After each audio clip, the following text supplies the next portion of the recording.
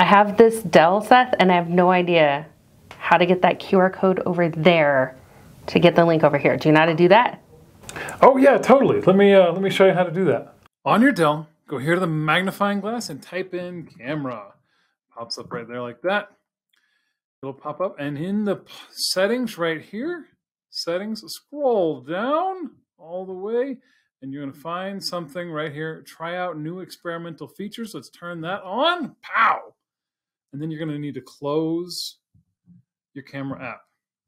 Back to the magnifying glass, back to camera, and now right there you have a QR code reading option for your camera for your Dell.